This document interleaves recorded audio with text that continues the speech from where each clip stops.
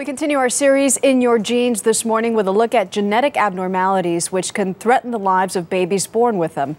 Our Dr. Jennifer Ashton has been looking at some fascinating breakthroughs in genetic technology. Good morning, Jen. Good morning, Maggie. Some scientists estimate that 1 out of every 200 babies suffer from a single gene disorder, a defect in one particular gene. Getting that news can be devastating for parents.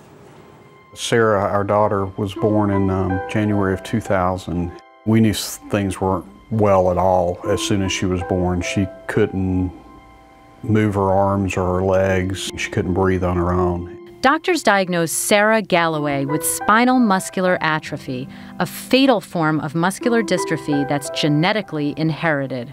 The prognosis was that we would never get her home. They made the recommendation that we take her off life support.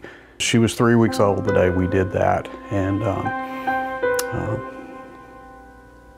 held her. Within a month or so after her death, we just kept feeling like this can't be the end. You know, we just needed another child. It just felt empty. Is there some type of technology out there that would allow us to pre-test for the disorder? So Linda and David turned to the Genetics and IVF Institute in Fairfax, Virginia to help them have another child. Scientists here have developed many breakthrough genetic technologies, including a way to create viable embryos free of inherited genetic diseases. We can track a segment of DNA from the inheritance through both parents to an embryo, and to be able to determine if that embryo is affected with one of a number of genetic disorders. And for the Galloways, it was the answer to their prayers. They now have a daughter, Shannon. Today, she's a healthy and strong 7-year-old. Still want that one. Scientists at the Institute are now working on a test that could detect 18,000 diseases prior to an embryo being implanted. The utilization of this test can lead to a probably 1.5 to 2-fold increase in that success. Could this lead to the creation of a perfect baby?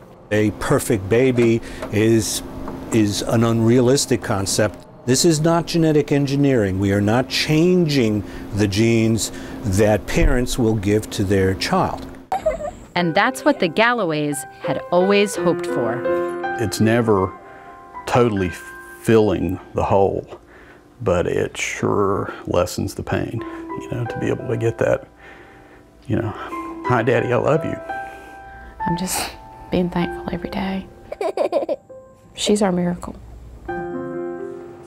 Scientists at the Genetics and In Vitro Fertilization Institute hope they'll be able to offer the new screening tool that tests for thousands of diseases called 24 chromosome testing sometime early next year. Maggie. And I see that they really want to stress that this is not about engineering the perfect baby. That's correct. And in this case, this was truly a matter of life or death. The Galloways do have a previously born healthy 13-year-old son, but as you can see, for certain genetic diseases that can be fatal or non-existent with a normal life expectancy, this is really, really critical. So the fact that they have a healthy child also shows that even if you are a carrier of a genetic disease, you don't necessarily pass along the disease, even if you pass along the gene. Absolutely, and we have to remember that all of these genetic advances and these genetic types of testing, oftentimes the results are not black or white. You might have a genetic defect which puts you at risk for a disease, or you might be a carrier. It doesn't necessarily mean that the disease will manifest itself in something serious. All right, Dr. Jennifer Ashton, thank you, Jen.